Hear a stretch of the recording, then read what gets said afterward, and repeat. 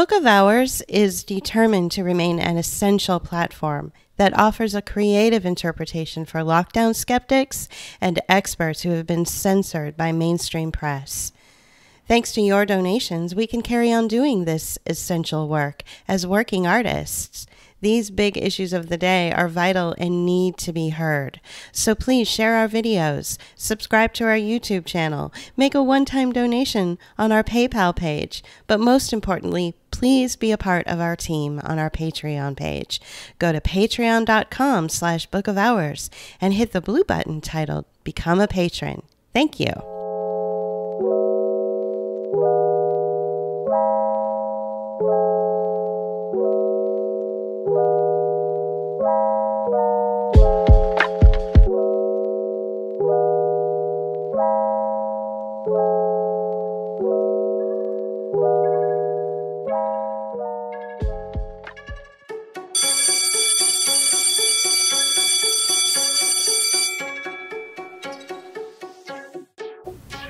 If you've been following our new model series up till now, you have probably guessed that life as we know it will change in very radical ways. As we produce this video, it's the summer of 2020, and a lot of people will need to make some big decisions that will affect their lives and their children's lives now and in the future. So before we get into the details of what's to come in the areas of education and employment, we're going to cut to the chase and give it to you straight. Every parent wants their child to have a better life than the one they had. Every parent wants their child to grow up to be successful, to be of use, and to feel fulfilled in their work. The new model we'll explore in this video isn't just an innovation in school technology. This new model robs children of their childhood. Recess is canceled. Field trips are canceled. Sitting with friends at lunch is canceled. Play is canceled. In this new model, before a child is born, the systems we are talking about decide whether she is viable or not viable. This is nothing more than a pre-crime prison sentence based on what investments will see the best return. A child in this new model is taught how to code the future digital landscape and how to behave in society. Right now, children are being introduced to a new model of school learning which will never help them get ahead in life. This new model will only lead them to a life of debt and servitude. In the early stages of life, the way a child is perceived or how he behaves now will shape his future and how he lives for the rest of his life. Right now, children are being taught how to build their brand. Right now, children are being shaped into slaves, and they are being taught that it's better to be enslaved than it is to be free. This is an abomination against humanity. This is lifelong learning. This is the Fourth Industrial Revolution. What's happening is that all curriculum in public, private, parochial, charter, and even homeschools is going to be behavioral driven. Collection of children's data into a blockchain where the child is put on a pathway of viable or not viable is based on the economic status he was born into. Children as young as 3 years are being treated as corporate reports. Ultimately, the children are digital creators and builders of an Internet of Things. The masking and physical distance and the taking away of play, recess, field trips helps to train them early on that human interaction and exploration of imagination gets in the way of their pathway. The merit system is no longer about a sliding scale grading system as we've always known, but more about electronic badges for how well they follow directions or how well they behave. Their future is punitive rather than edifying, and their education is more of an imprisonment than a place to learn and grow. All of this will have profound psychological effects on the child.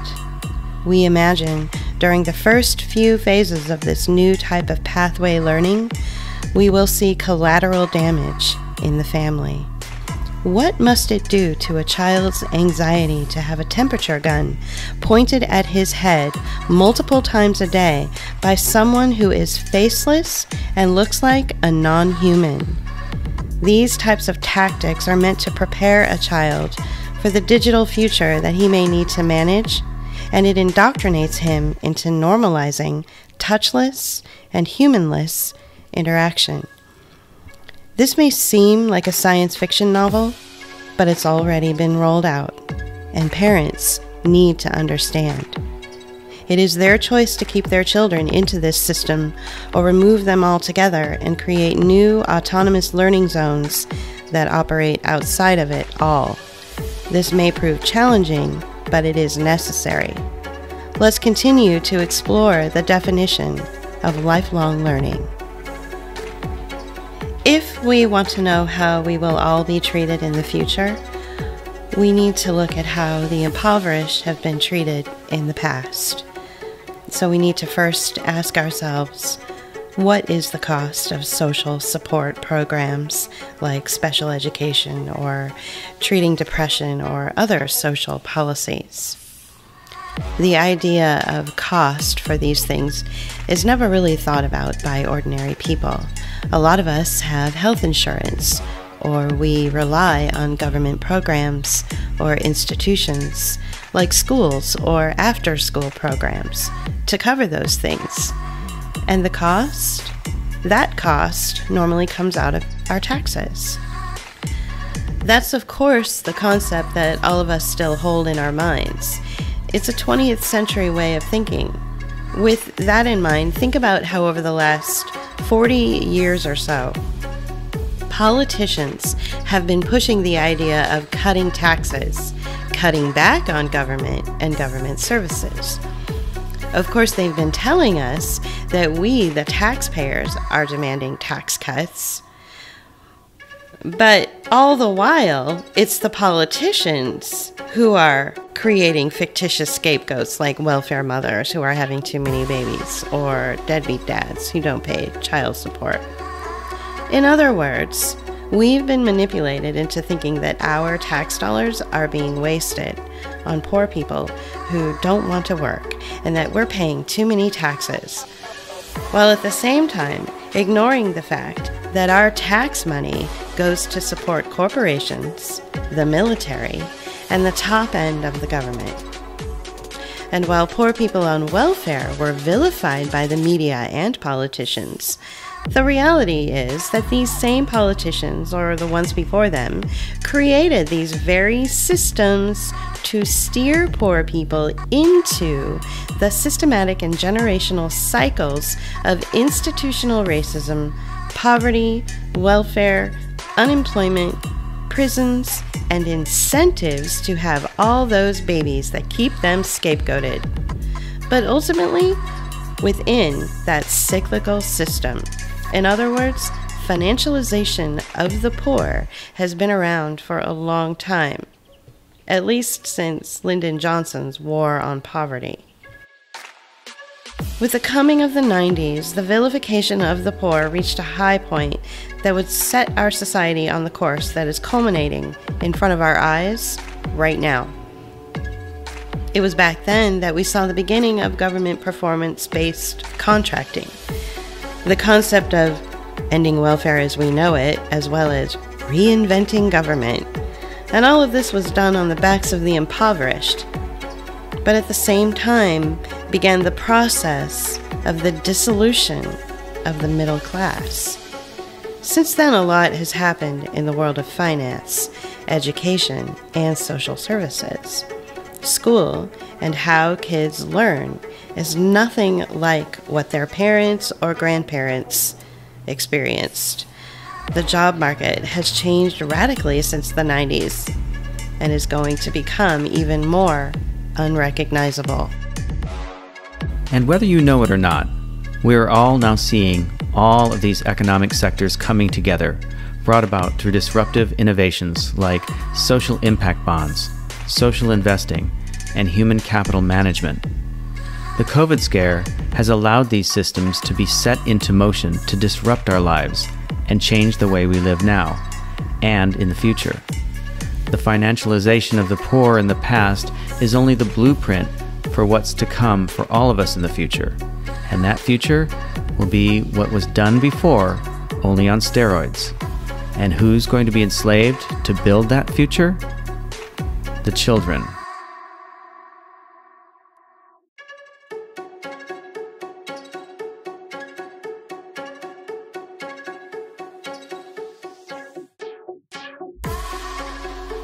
The education system that is about to be implemented has been in the works for the past 25 to 30 years.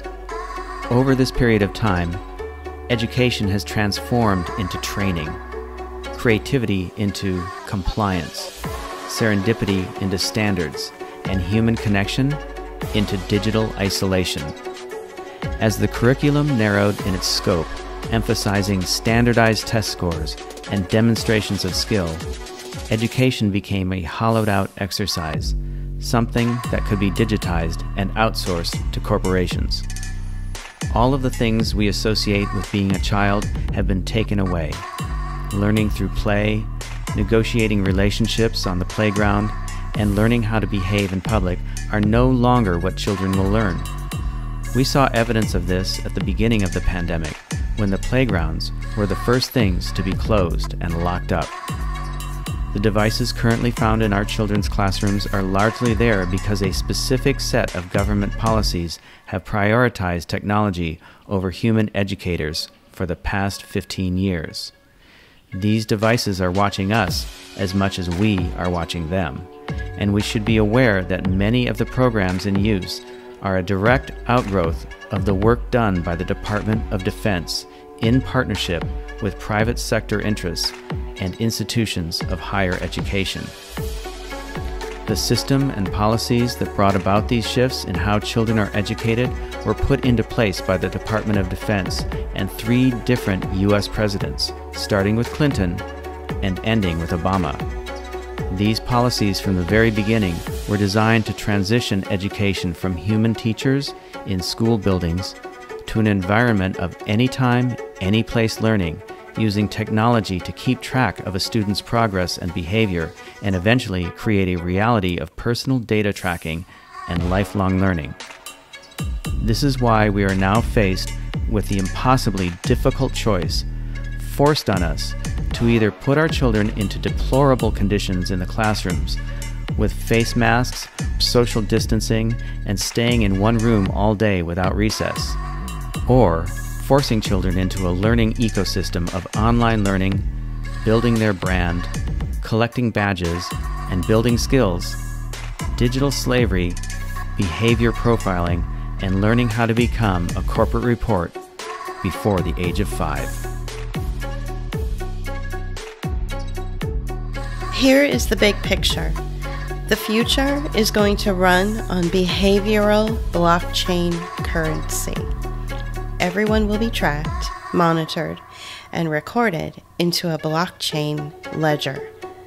Through artificial intelligence software, our interests, our behaviors, what we eat, how much we eat, where we go, what we like, where we live, what we do for work or not do for work, everybody's lives will be recorded and used for predictive behavior modeling that will be used for social credit scoring and prescribed behavior management. We will all be put onto a life pathway that serves the investments of the wealthy who are making money from our lives. We will become human capital, and we will be the batteries of the future economy. And if, by some chance, we escape that future, or even some of it, our children will not. The new model of lifelong learning is feeding our children into an economy run by billionaires. From what we are seeing, education and employment will be interchangeable.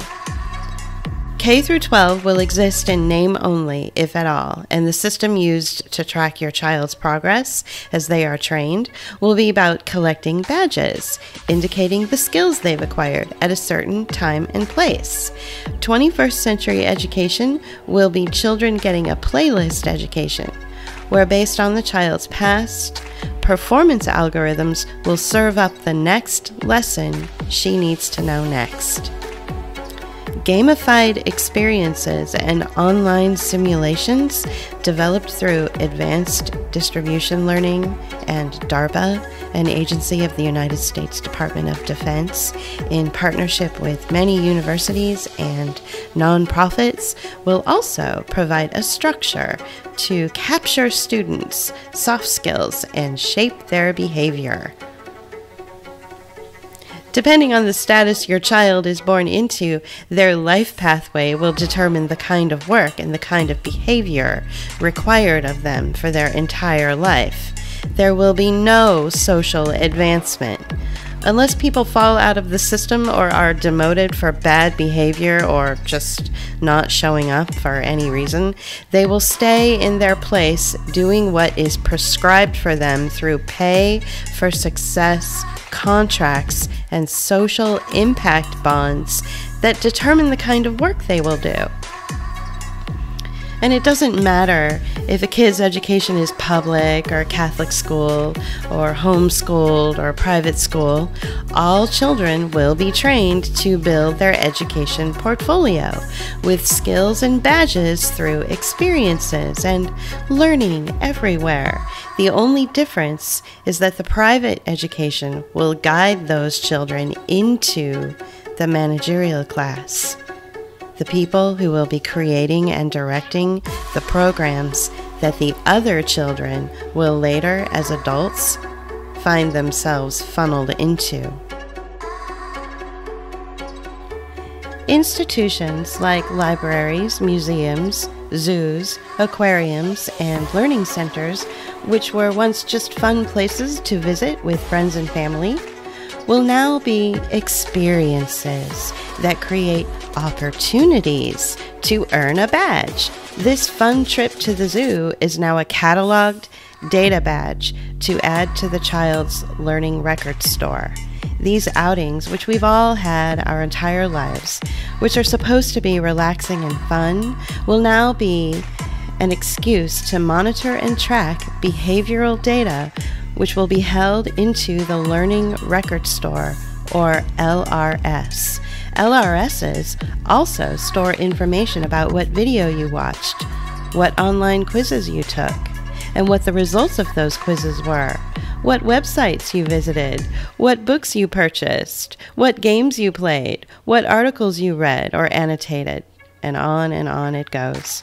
During these interactions, you can bet the child's data is captured through sensors or RFID chips and even biometric monitors. And if a child is not taught within this controlled system, they will be essentially off the grid with no opportunities or path for employment, social services, or even acknowledgement of their very existence.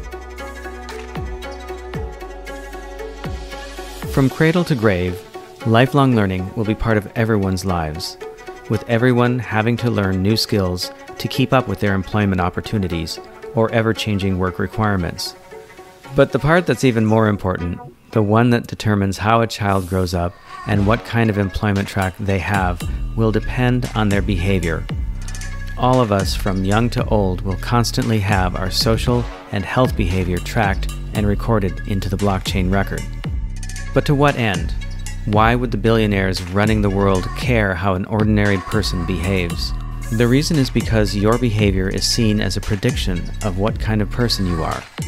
Will you work hard and stay with the program? Or will you go to prison? Do you eat healthy food and get enough sleep? Or do you drink excessively, take drugs, or act out in public? These behaviors determine the kinds of programs that are created and invested in. All of these behaviors, from childhood through adulthood, are used to predict what kind of citizen you will be and what kinds of programs you're channeled into. Controlled and monitored behavior is rewarded with better work opportunities and living options. Free or independent behavior is punished through the denial of services such as SNAP benefits for food or for housing. The work itself will never really amount to much.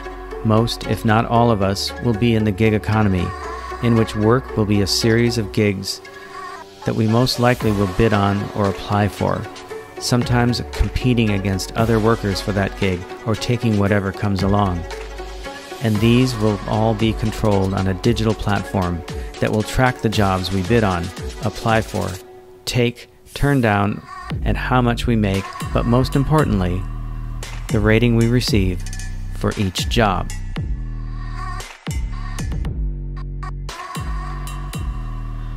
What this race to the bottom competition does is wear down a person's self-worth, especially children.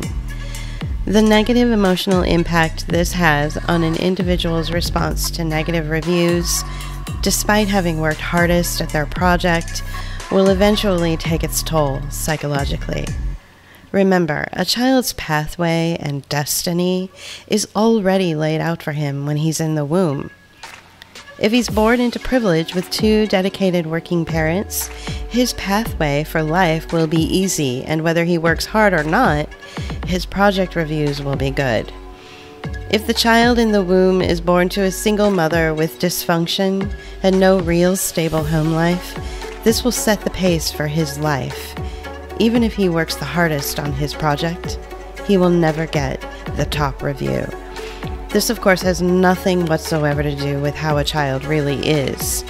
This type of existence and lifelong learning pathway actually makes dysfunctional children who grow up to be dysfunctional adults. But what if people don't make enough money from these gigs, and what then? Well, that's what the third sector is for. What is the third sector? These are the nonprofits, like the United Way, that create programs that augment or replace social services from the government. In other words, they, along with other organizations like philanthropic foundations and corporations, make up public-private partnerships. Public-private partnerships provide the outsourced services that the government can't provide or no longer provides. These partnerships provide wraparound services that help the poor. They are the programs that are invested in. Third sector organizations are paid by investors as service providers through social impact investments that are designed to meet a need that will offset the future cost of a negative impact like incarceration or food insecurity with a positive impact. Oftentimes, these investments, known as social impact bonds, are set up to solve a problem that doesn't yet exist. The bonds have rules, expectations, and measurable outcomes built into them so that the investors know when the metrics are met. Like X number of people served or a given number of items or services are provided. It's really about making a profit from a manufactured so-called need. No one will have the kind of life pathway with a secure future because there is no incentive for social bond investors to allow people to get out of the system. Investments in social programs to help people are created to keep people in need of the wraparound services they use in order to close the gaps between gigs like food, energy, heating, and housing. The investors get paid to close gaps in a person's life. If the gap is only partially closed, the investor still gets paid. But keeping that gap open allows for further investment opportunities. So keeping someone in a gig economy with unsteady income allows for the continued opportunity to provide more social impact investments and more programs that are paid for by those investments. If it's profitable to invest in poverty, then there is an incentive to create more poverty in order to grow the market. These social impact investments, which pay for wraparound services provided by nonprofits, exist for one purpose: to justify the pay of people who run them.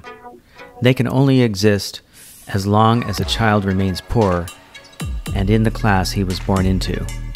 Children are used to keep the nonprofits running and rarely, if ever, see the benefit or enrichment to their own lives.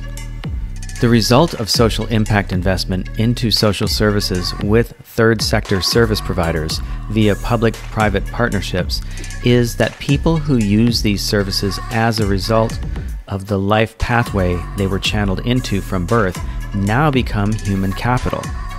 Human capital quantifies people as data and values people for their perceived contribution to an economy. But it has to start somewhere, and it will all start with children who are born now and in school today. Children are the new human capital that will build out the economy of the future.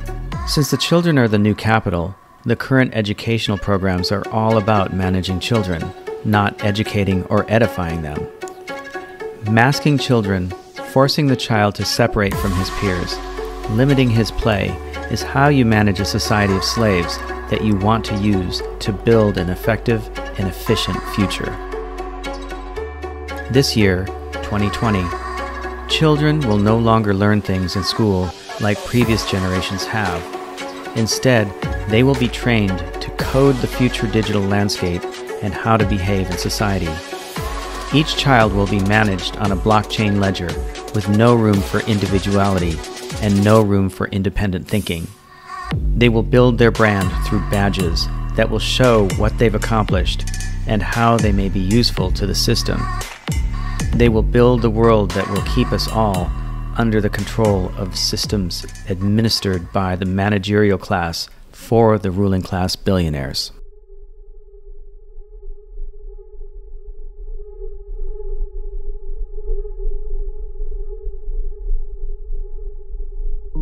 Currently, in some cases, and most definitely in the future, a child's pathway may be determined before they are born. As we discussed with predictive modeling around behavior, a person's economic background will determine their future as well. Depending on the socioeconomic status of their parents, and even a parent's behavioral record, a child's destiny, where they will be placed in the hierarchy of the system, what they do for work, how they will be taught and cared for, may all be decided while they are still in the womb. This means that a child born to an impoverished single mother in which the father is not around much will have less opportunity in the type of education or future employment than a child born to a two-parent middle-class family. In both cases, the child will be fed into an economy run by the ruling class, with the only difference being the level of education they receive and their status as a gig worker, a manager, or a director. This, of course, isn't much different from what goes on today. The main difference is that in the future, all children will be placed and tracked through a system that will use their personal data for a behavioral futures market aimed at tech workers, or social impact and hedge fund investments focused on programs that impose a half-loaves service that never truly meets a person's needs. There are currently home visit programs in which nurses visit mothers who just gave birth and are a means to begin the process of profiling children. These programs are tied to pay for success contracts linked to social impact bonds. An app that collects data and behavior is used to place the mother and the baby into the system. These programs are not voluntary and are tied to the eligibility for benefits like SNAP for food or housing vouchers. Investing in kids as human capital markets and hedge fund markets requires constant movement or data hooking people into Internet of Things, sensors, and devices, recalibrating a person's value and worth in real time. Wraparound services that augment existing programs for things like work training or glasses for kids are provided by third sector organizations in conjunction with the school education center the child attends. These third sector nonprofits reach out to parents for permission to collect a student's personal data by couching it in terms of providing better services to a child. This data is used to provide standardizations and rules for hedge fund investments.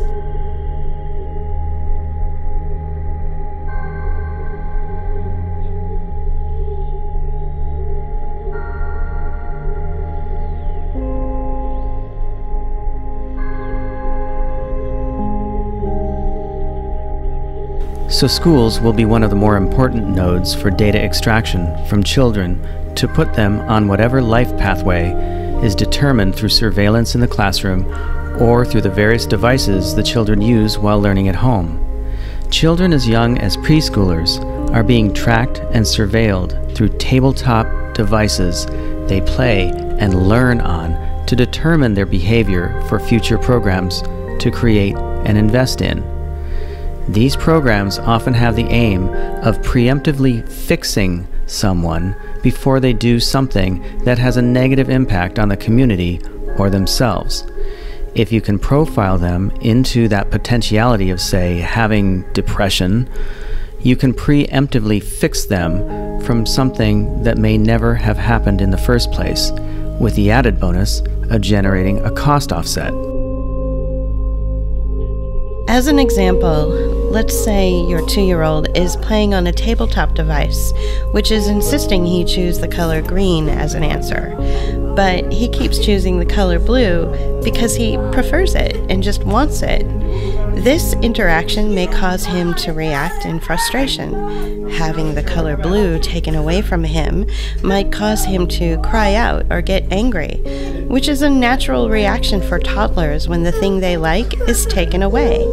This outburst as a toddler will then flag him as someone with potential behavioral problems, which will trigger the system to direct him into a predetermined life pathway intended to fix him, but will most likely be devastating for his future. This is immoral. The implication of directing a person's life path as they grow into adulthood based on perceived negative behavior as a toddler is aberrant. This is the system that is being put into place today. All aspects of the child's self that is unique and human from an early age will in time be trained out of him. This is why these practices and programs are a moral abomination and need to be called out. People should not be punished as adults for the way they behaved as children.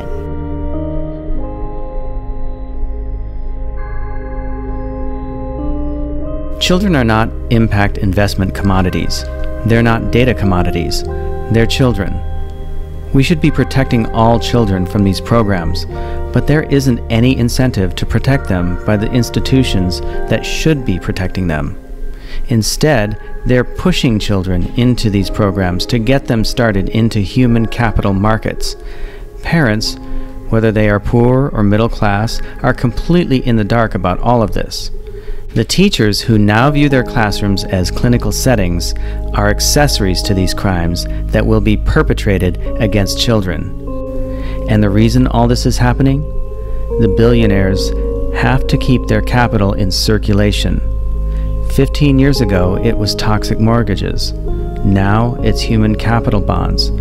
With such concentrated wealth at the top, the billionaires will only accrue more wealth and power.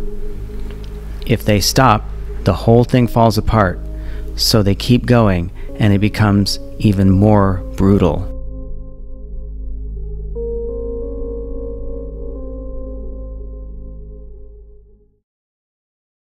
A lot of what's happening now is connected to debt, not surprisingly, and student debt. The Lumina Foundation is connected to this, which is based in Indianapolis, is a debt company. They're very much involved in the push for competency-based education. This debt will start to manifest in new forms, and one of these new forms is called the Income Sharing Agreement, or an ISA. And there's a model in Purdue, it's called Back a Boiler, where you have someone invest in your education and you agree to share a portion of your income with this person, like over time. But only certain types of degrees are attractive and get certain amounts of, there are contract deals set up. And this will likely happen through blockchain, these blockchain ledgers. And so there's an organization called Institute for the Future, which has a series of little videos. One of them is called Learning is Earning, which talks about learning on blockchain. And then there's other videos that talk about income sharing agreements. They're very short clips. But in the income sharing agreement one, it was a young woman who was debating getting a virtual reality degree or a degree in Chinese because, you know, one she could self-finance and one she had to take an income sharing agreement with, but one paid better. And she was like debating in this video which she should do.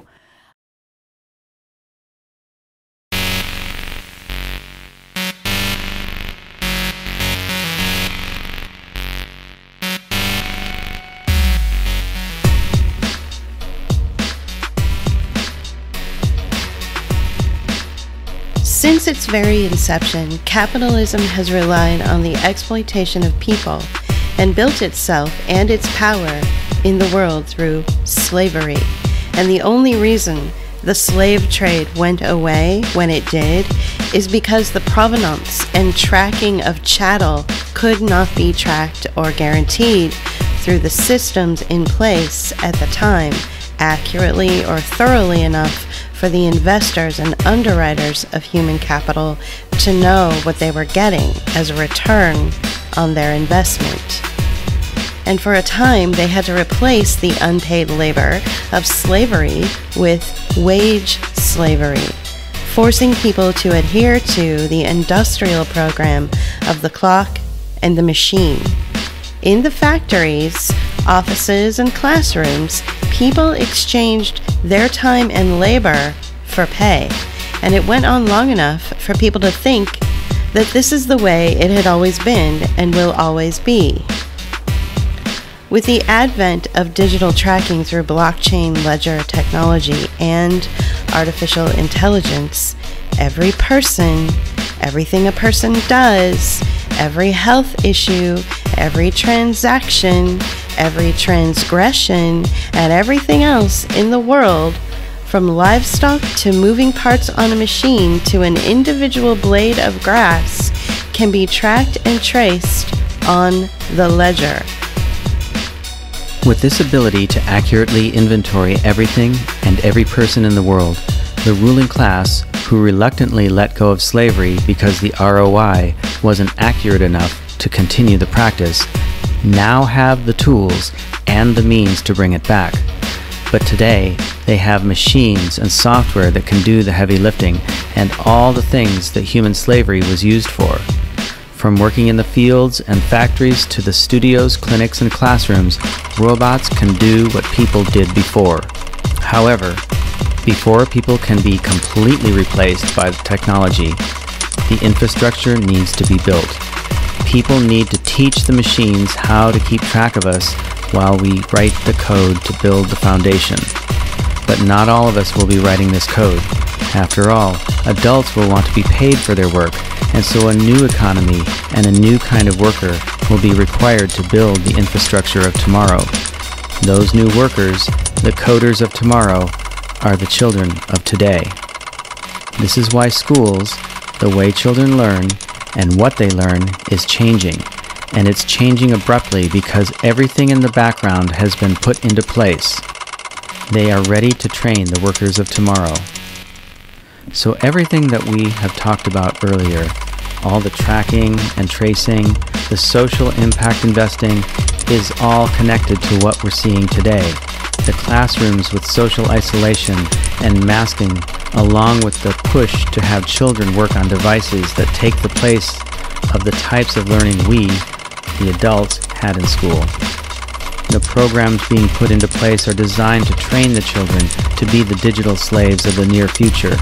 They are training now to build the infrastructure of tomorrow. This is why everything is being labeled the new normal. Despite the need for an infrastructure that will run the world of the future, the question of what to do with all of the excess people has been answered with a program of propaganda and lies about politics, health, and the economy. There is certainly an intentional strategy being implemented to reduce the world population because we're no longer needed to run things.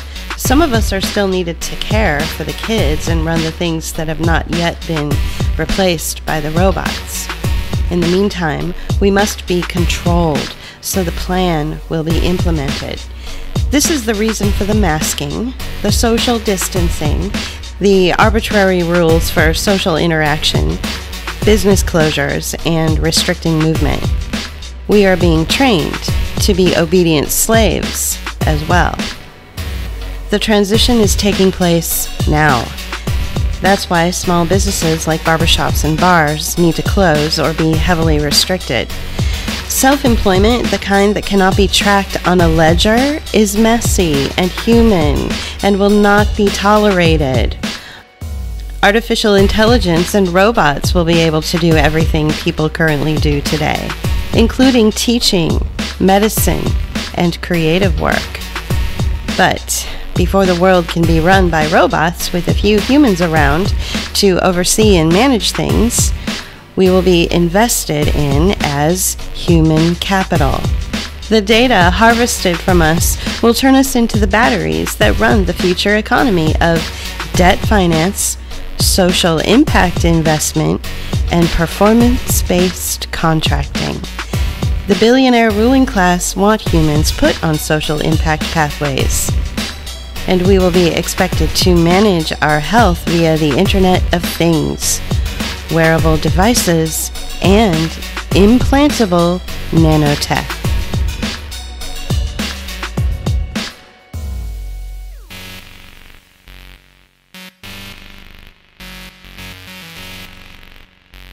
So despite what people are saying, it's not the communists that are trying to take over our lives, and this isn't a socialist coup.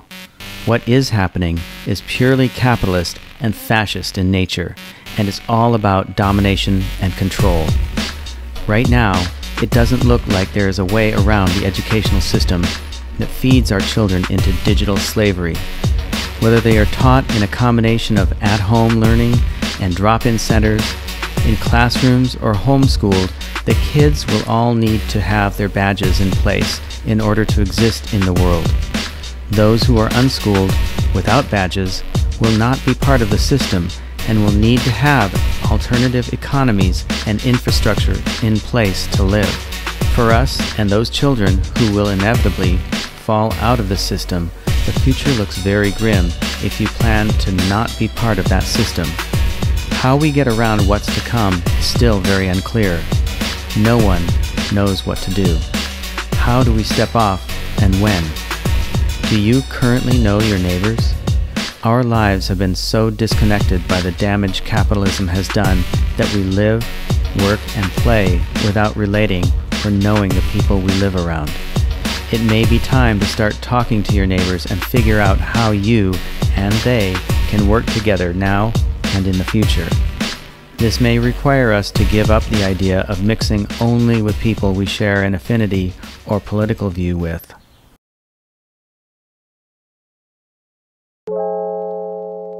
There is no need to believe we should be controlled or governed.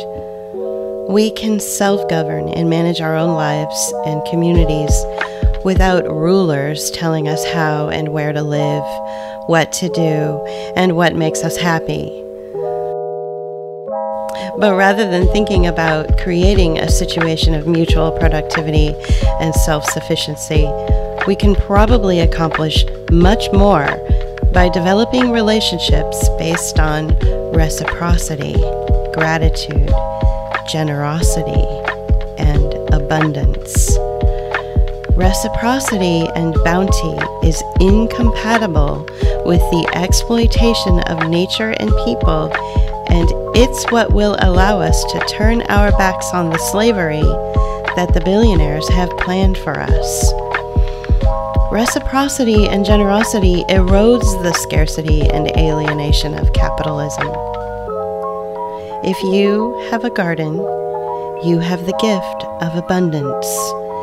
If you have skills to create art or useful tools or objects, you have the means to share and exchange with each other in an economy of gratitude rather than one of buying and selling.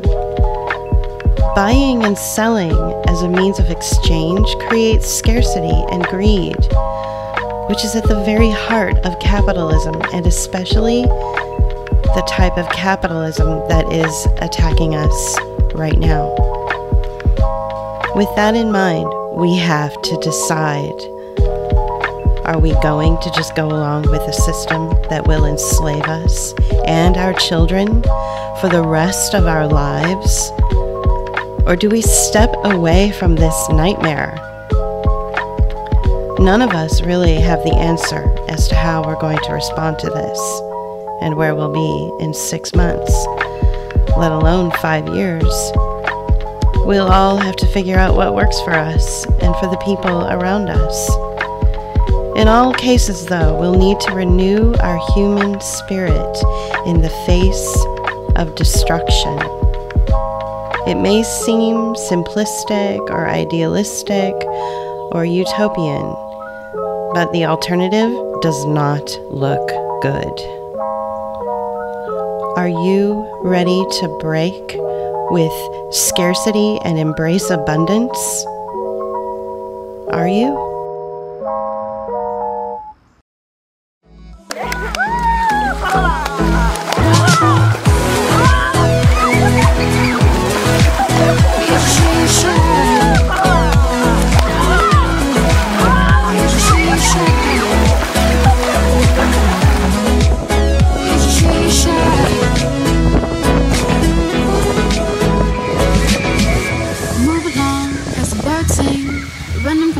Clouds and hard rain, I miss you, your colors. I feel like I'm going under.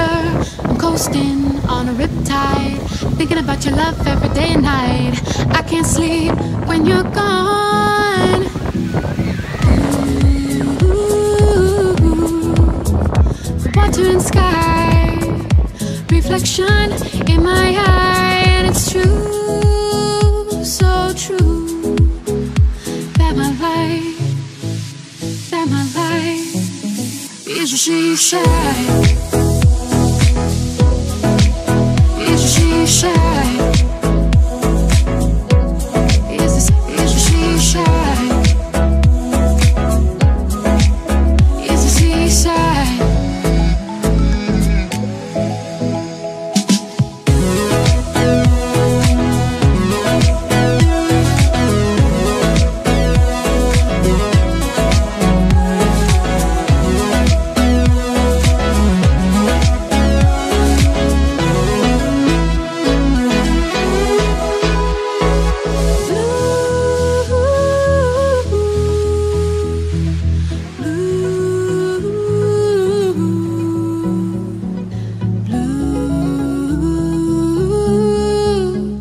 Water and sky, the water and sky.